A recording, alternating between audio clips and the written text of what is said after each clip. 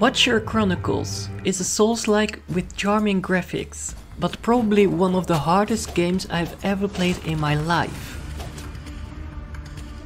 You play as an unnamed hero who spawns in an altar with only a great sword, a bow and some armor. You have one button for normal attacks and you have another button for your secondary attack, which requires focus.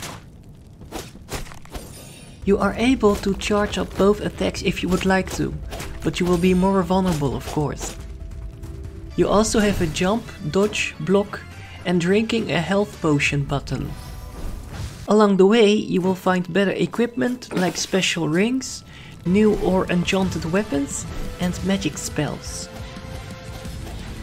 All of these can be upgraded in this area called Haven, with these red gems you will find during your adventure. Believe me, you are going to teleport a lot to Haven to make yourself stronger, because you are going to need it. When you defeat enemies or bosses you will get Umbra. Umbra is the currency in this game. With Umbra you can upgrade your skill tree and you can buy or upgrade your weapons as well. I mainly leveled my dexterity as much as I could, because I needed the stamina to survive all these crazy enemies. But if you go for a different class, you could also upgrade focus more often, for example. Many weapons require a specific amount of everything to unlock, so this could also be your guideline. But trust me, you need stamina to kill some enemies or these bosses that are on steroids.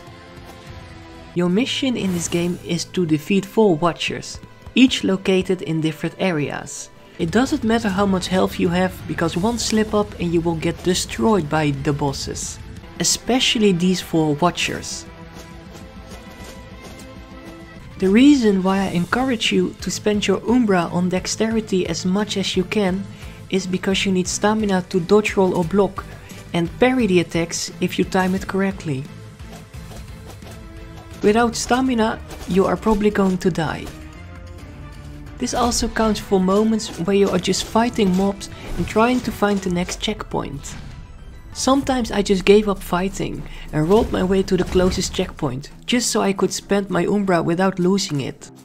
When you die, you will lose all your Umbra, and you can get it back if you manage to return to the same spot without dying again.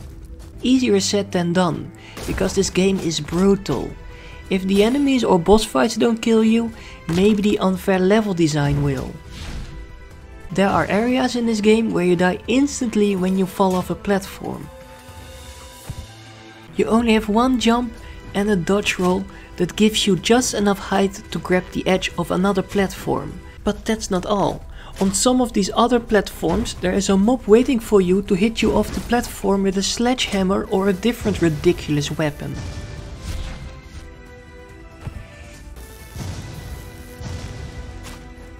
This is just cruel game design.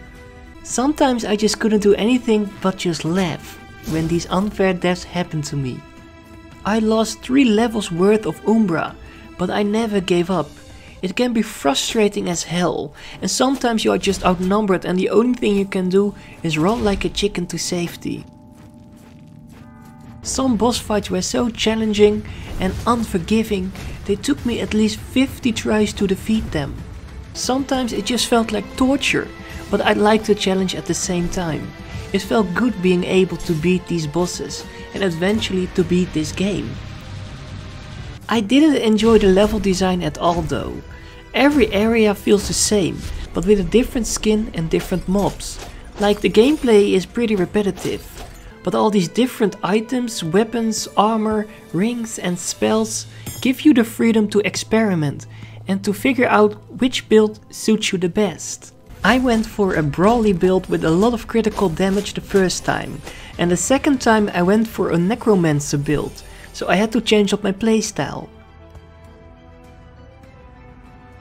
All these different build opportunities give this game a lot of replay value, and I appreciate that. So it doesn't really matter that the combat on its own is pretty generic. For me it's more about the freedom to build your character how you would like to and how you are going to overcome these challenges eventually. There's a lot of variation in the enemy and boss design. Some earlier bosses return back later as default enemies. Luckily they have a smaller health bar this time, but just their presence in the horde of mobs can be enough for you to just avoid them in general. There are also optional boss fights that give you better gear or other items if you manage to defeat them. So this makes the game less linear as well, and it invites you to explore the whole area. So in general, Watcher Chronicles doesn't have great level design, sometimes it's even unfair in my opinion. But what it does have is a charming look, a crazy high difficulty that gives you a great feeling if you accomplish this challenge. I mean, the Steam achievements of this game are literally just focused on defeating bosses and eventually the 2 endings. So this tells you the main focus of the developer. And what it also has is a lot of different possible builds for you to try out in multiple playthroughs. It's crazy to me that only 3 people created this game that took me 15 hours to finish.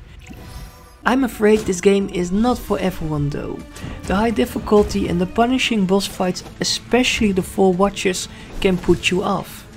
But if you would like to overcome these challenges and would like to be proud of yourself, then I highly recommend Watcher Chronicles.